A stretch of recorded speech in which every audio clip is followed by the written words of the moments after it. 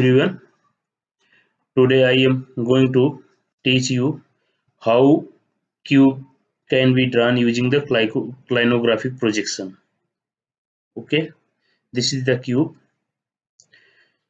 This belongs to the normal class of the cubic system, and it shows maximum element of symmetry, that is 13 axis of symmetry, 9 plane of symmetry, and center of symmetry is also present.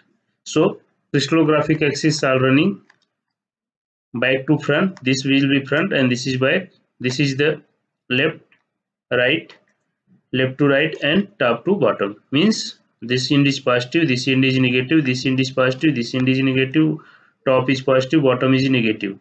So hold like this, you will rotate, you will get what? Fourfold symmetry.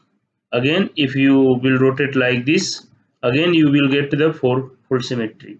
Likewise, this is also gives you fourfold symmetry. When you hold this corner point, this will give you threefold symmetry, axis of symmetry, diagonal axis. Through three axis of threefold, four axis of threefold symmetry, and three axis of fourfold symmetry. And now holding like this will give twofold symmetry. So 1, 2, 3, 4, 5, and 6. So total 6 axis of diagonal axis of twofold symmetry, 4 axis diagonal axis of threefold symmetry, and 3 crystallographic axis, that is fourfold symmetry. Plane of symmetry you can get like this. These are the mirror planes. So total 9, there is total 9 mirror planes. Now, and also in if we are discussing about the form, this is the simple closed form, consists of the 8 squares. Okay, and each face will cut only one crystallographic axis and parallel to the other two axes. Okay, now next,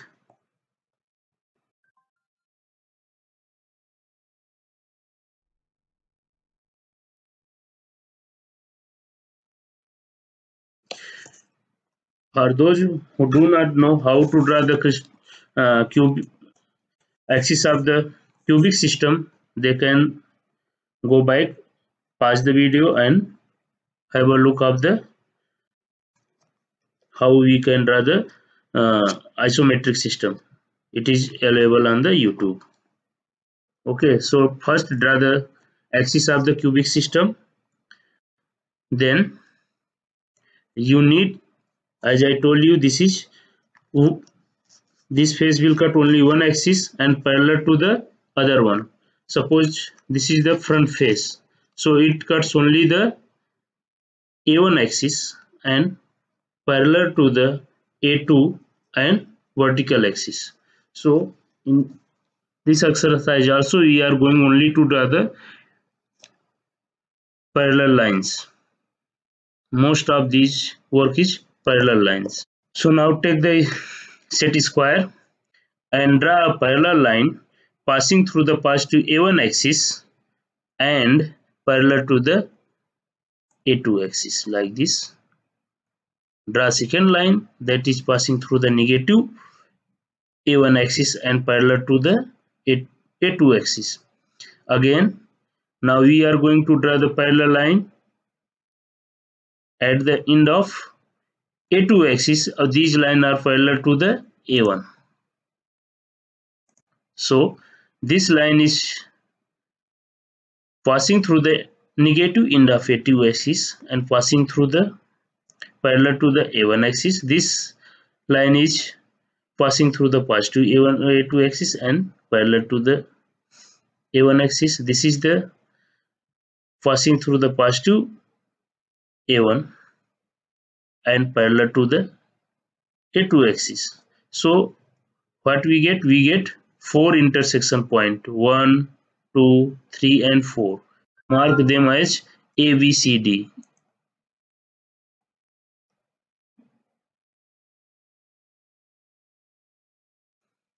So next step is draw a parallel line passing through the positive A3 axis, that is the top. Okay. Now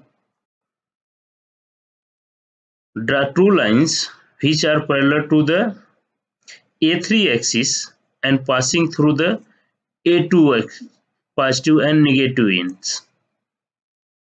So these are the lines parallel to the A3 and passing through the positive and negative end of the A2 axis. Now we get two intersection points. From these intersection points, draw two lines which are parallel to the A1 axis and passing through these intersection points.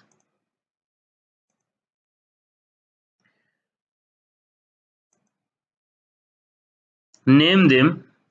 TL means top left and top right intersection point. Okay.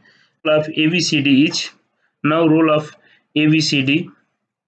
So at each point ABCD, draw the line parallel to the A3 axis.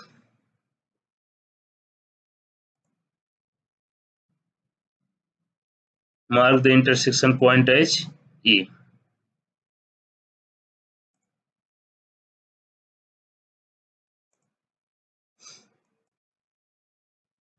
Okay, so now we get four new points. These points are E, F, G, H. Similarly, we will draw the parallel lines in negative A3 end. That is, so we will get 2 points, bottom right and bottom left, now parallel to the A1 axis. So we get now again 4 points. These points are I,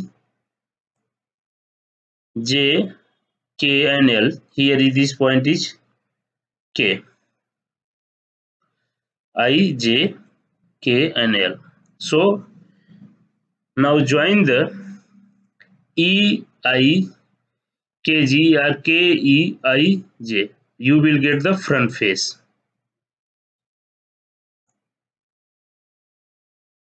So this is the front face, that is, it is perpendicular to what?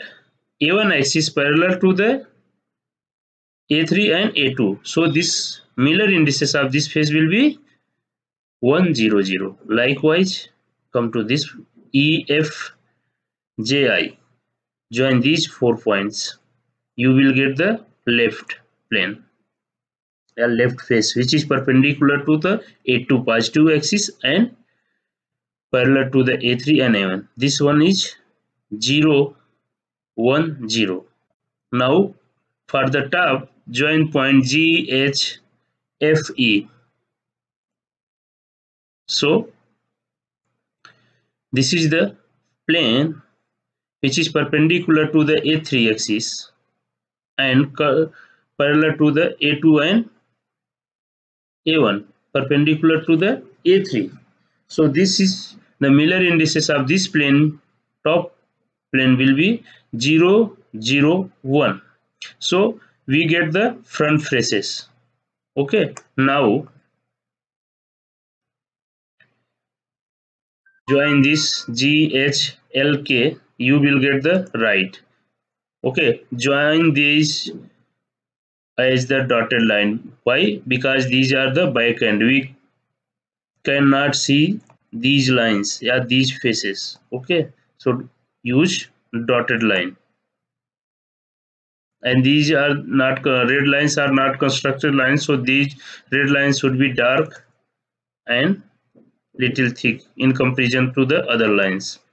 Now join H, F, J, L. You will get the back. Okay,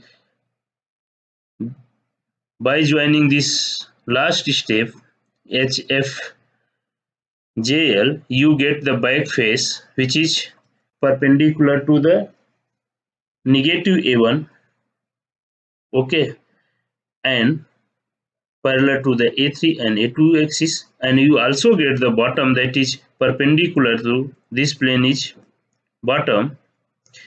So this is perpendicular to negative A3 and parallel to the A1 and A2 axis. So the Miller indices of this plane will be 0 0 1 bar, back side will be bar 1 0 0, and this one is 0 1 bar 0. Okay, so you have drawn the cube. This is very simple. Follow the, if you have followed the step carefully, you will get the a beautiful cube.